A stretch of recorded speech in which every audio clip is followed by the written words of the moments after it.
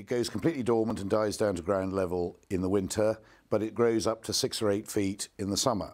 And it likes to grow up through something that's evergreen, a camellia, maybe a box hedge, maybe escallonia. And when you look at this tiny little plant now, you think, good heavens, how is that ever going to grow to 6 or 8 feet?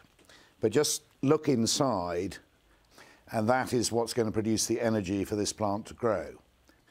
If we think about how we're going to cope with this plant, obviously if we let these tendrils wander all over the place, they're going to get tangled up in other plants.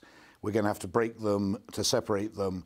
So what we need to do is to start the process of getting them trained up properly so that the plant begins to grow upwards and has something to cling on to.